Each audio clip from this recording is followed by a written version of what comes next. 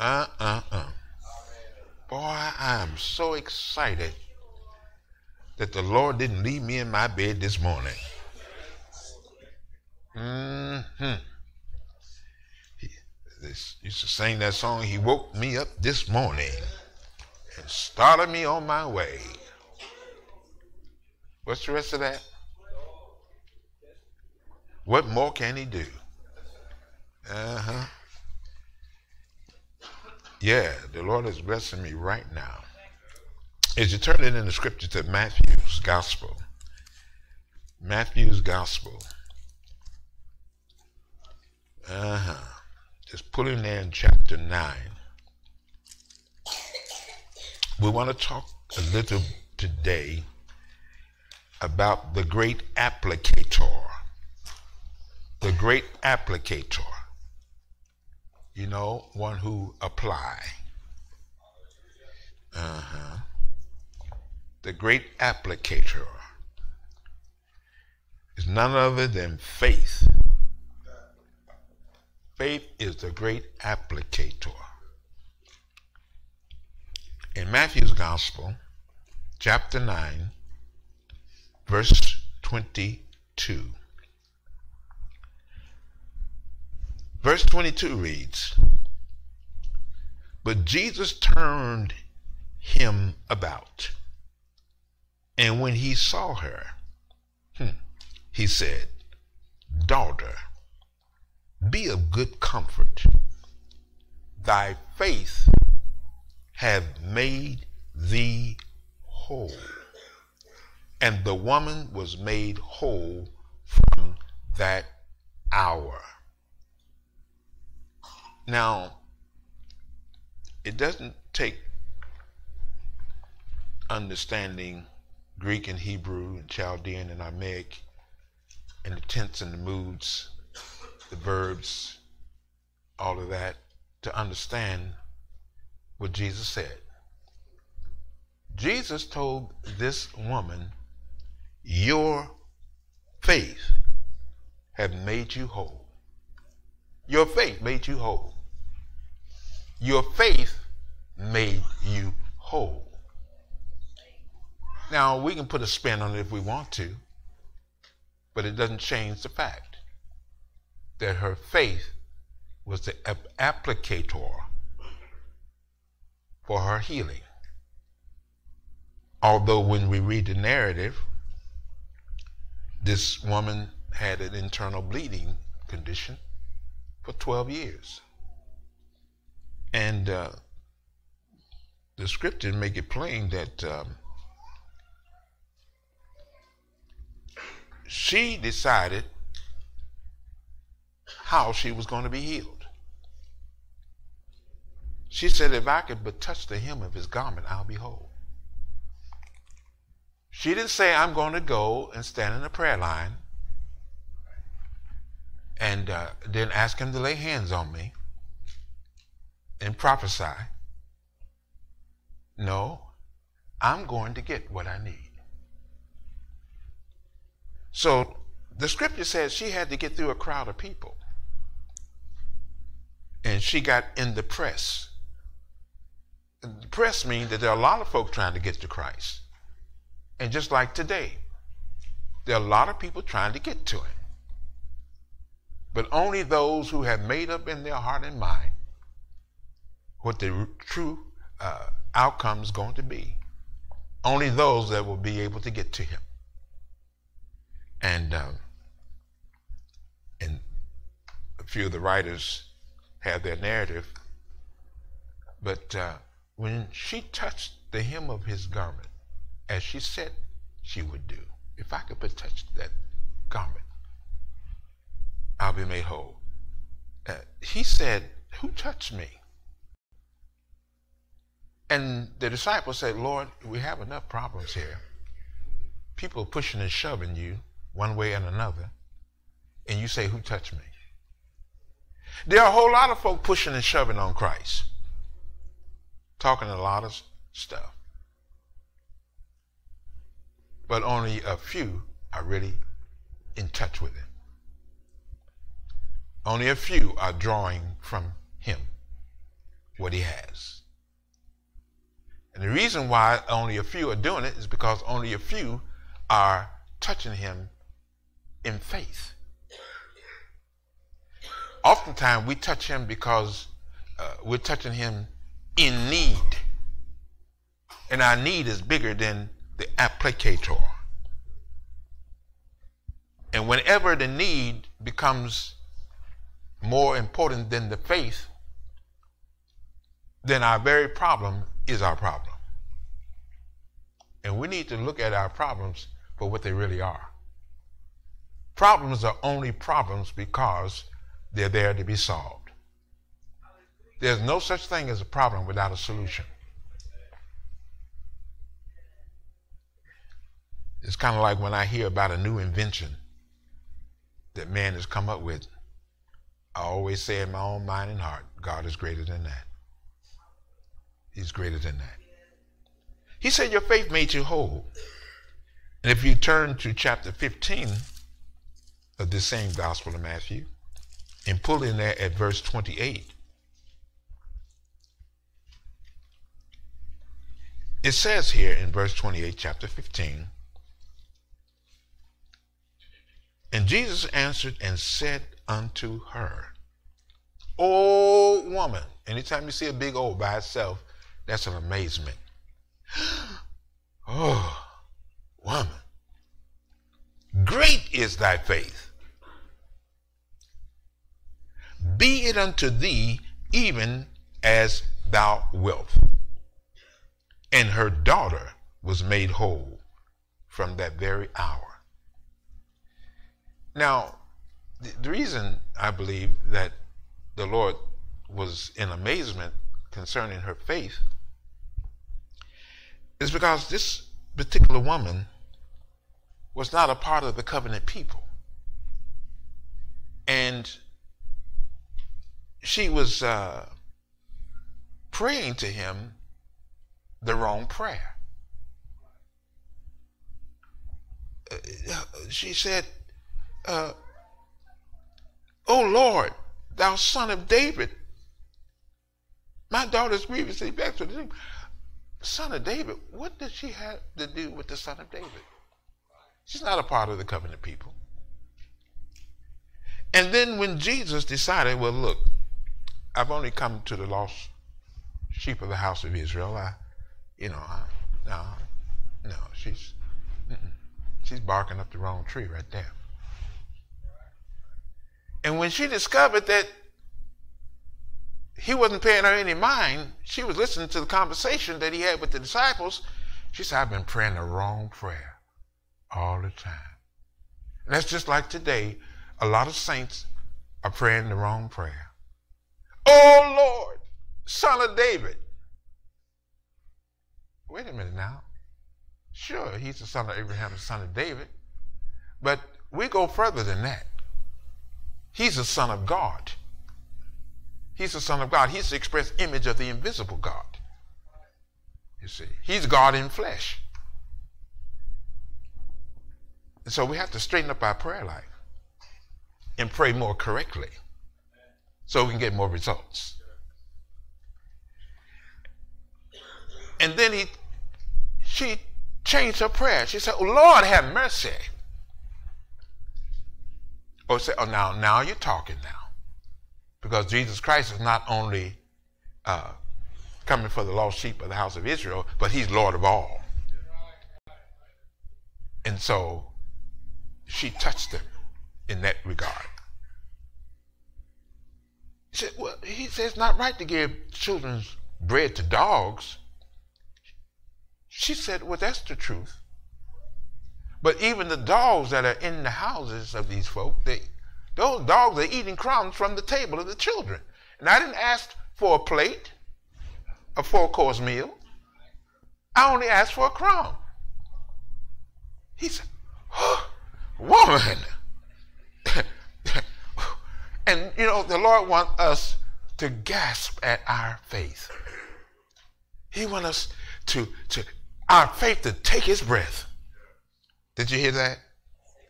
He wants our faith to take his breath. And when his breath is taken from him, that's his spirit. Man, your faith is something. Oh, woman, your faith is something. And then this is what he said that would make me, and I've said this for years and years, and I believe it just like I read it. He says, be it unto you like you want it. Like you want it. In other words, it's not about what I want you to have, it's what you want you can have because of your faith. Isn't that something? That's powerful. Be it unto thee even as thou wilt. So you don't have to pray, Lord, if it be thy will. No, when we have great faith, it's what we will. So you got to make sure you have faith for the right thing. Because with great faith, you'll get it. Whether you need it or not, you'll get it. Ask the Israelites when they wanted meat. They got it, and they ate it for a whole month, and it was coming out of their nostrils. But that's not the thing. I'm looking here at something that really got my attention. Look at Mark chapter 10. Mark 10. We're talking about the Great Applicator.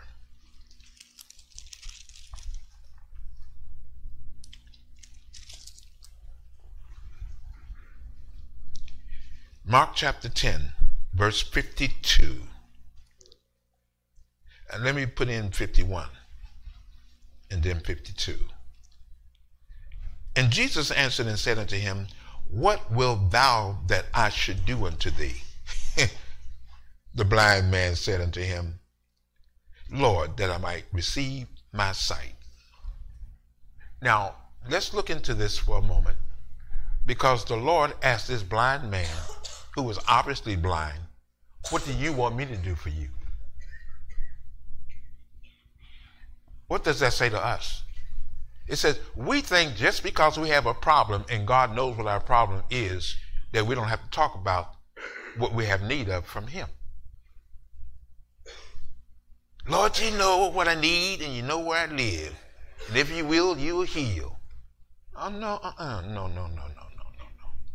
no. It doesn't matter what our situation is. We have to let the Lord know what we want in light of the situation. And don't expect us, because the Lord already knows, that he's not going to put responsibility on us. Be careful for nothing, but in everything, what? By prayer, supplication, with thanksgiving, let your requests be made known unto God. In other words, we have to talk to him. We really have to talk to him. And then verse 52 says, and Jesus said unto him, go thy way. Thy faith hath made thee whole. And immediately he received his sight and followed Jesus in the way. The Lord says, go on, man, look, your faith made you whole. Now, if you look at the narrative in the synoptic gospels, that this man was crying out, part of the covenant people, Lord, Son of David, have mercy on me. And the people around him say, shut up. And that's the way it is in the church life today. A lot of folk, they may not say it verbally, but in their hearts, I wish he'd be quiet. I wish he'd just pipe down. She's just too loud. Not knowing what the woman's going through. No matter, it doesn't matter to folk. Man, you know my nerves. I'm trying to pray.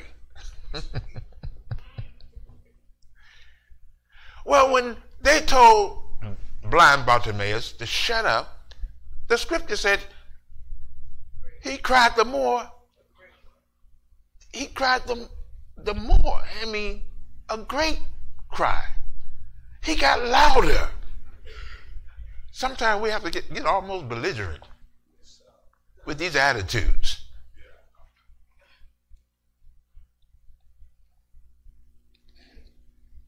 And he cried so loud, the Lord said, hey, you, come over here. And when the Lord calls us, guess what? Other people will know it. Other people will know that God called you. And you know what they'll do? They want relational capital. They want to tag along too. They'll say, be a good cheer. He's calling you. You see. From saying, shut up, to be a good cheer. And that's called spiritual schizophrenia.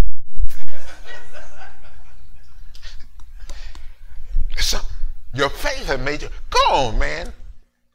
Your faith made you whole. In other words, when he called Jesus, or Jesus called him, the scriptures say he rose up casting away his garment. His insignia of his infirmity, he cast it away. I don't need this anymore. He calling me now.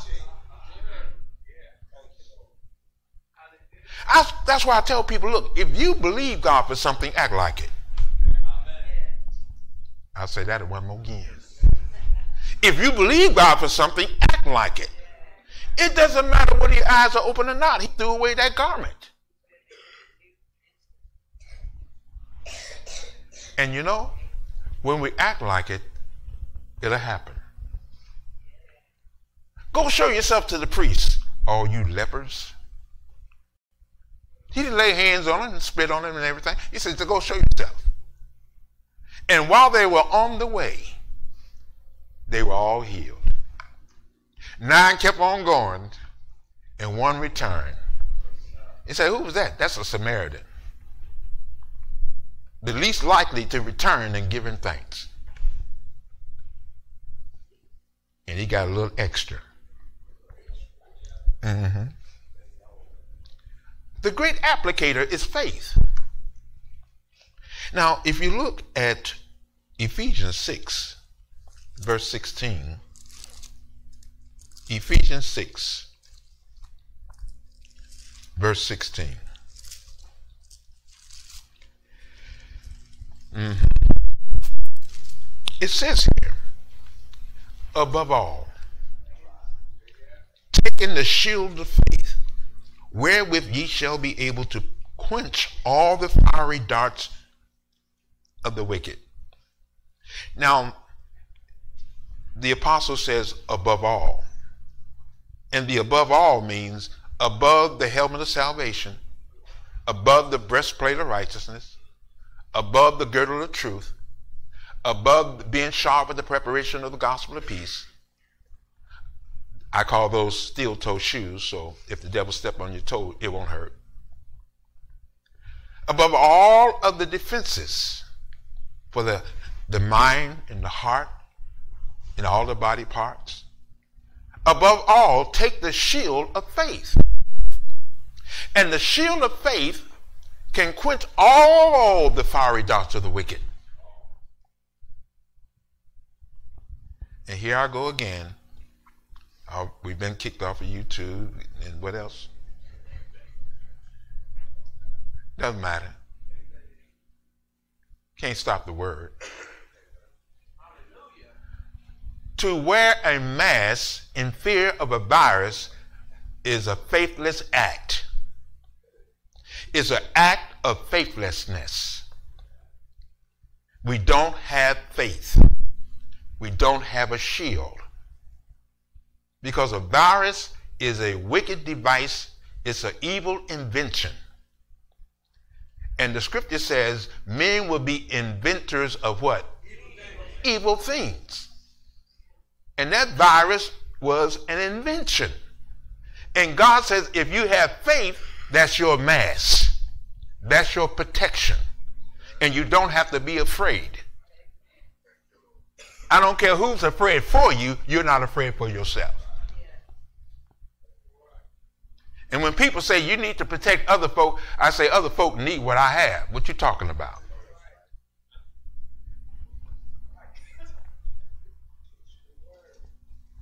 Christ wasn't walking around with a mask on.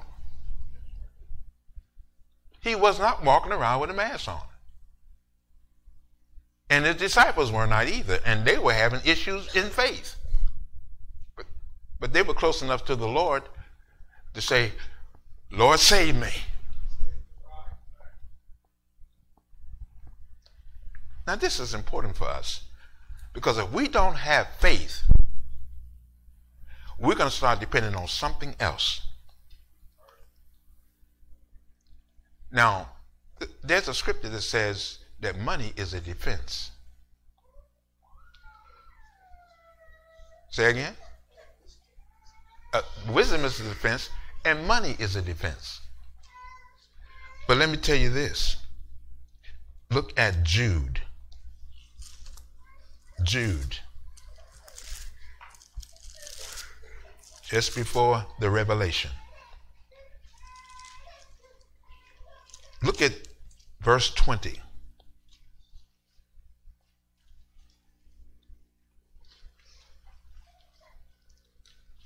Jude, it's only one chapter, verse 20.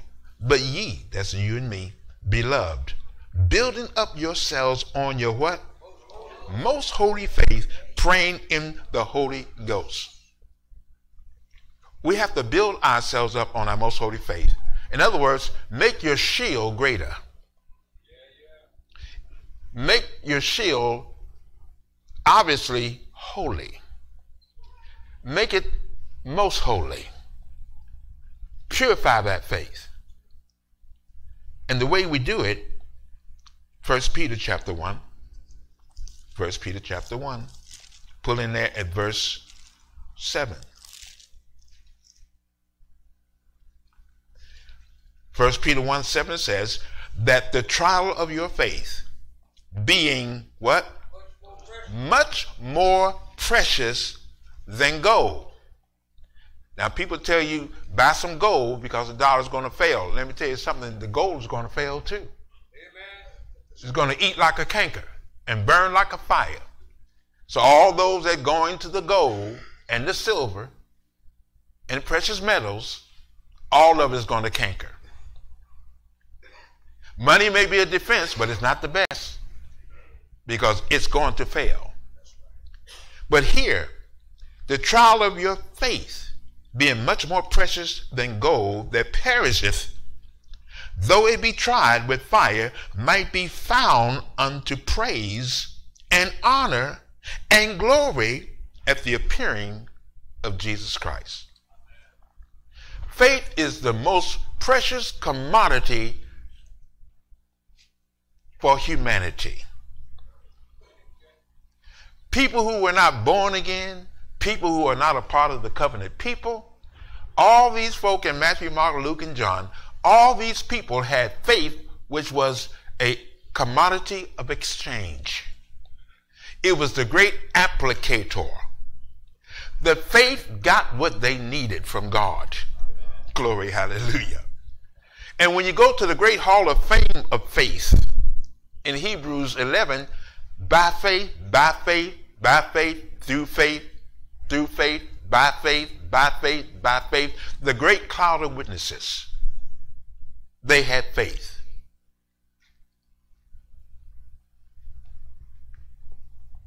I say, we need some faith. And when we get faith, that comes by what? And hearing by the word of God. When we hear what God says about any and everything, God says something about everything. Otherwise, he would not have said, man shall not live by bread alone, but by what? Every word that proceeds from the mouth of God. God has said something about everything. I used to think that maybe if I was with the disciples and walking with Jesus, I could have asked him this question. Or I could talk to him about this, that, or the other.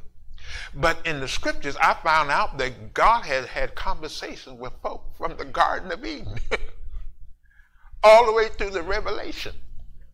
And then we can get in on the conversation if we just read and just study the scriptures.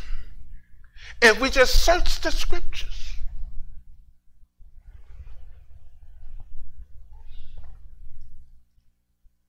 But in them you think what? you think you have eternal life. And they obey the scriptures that testify of me. But it said, you will not come to me that you might have life. I said, Lord, the great applicator is faith. And the faith is the shield, which is the greatest defense that we have. Faith is the greatest defense that we have. And we have to get it. And more of it. Don't want to live without it. As a matter of fact, can't live without it. The just shall what? Live by faith. We walk by faith, not by sight. That we would do a work of faith and a labor of love and patience in our expectations. By grace are ye saved. Through what? Faith. Faith is the great applicator of salvation. Grace is the great applicator of grace. Faith is the great applicator of everything that comes from God. This is why without faith it is impossible to please God. For those of us who go to him, we must be taking the means or the commodity of exchange. We can't go to God without faith. He's not hearing it. And if we're lacking in it, we should be honest and say, Lord, I don't believe like I ought to. Help thy mine unbelief. I have problems believing you. And he says, well, through John, God is greater than our hearts. And he knoweth what? All things. So if the heart cannot believe God, go to God with the heart.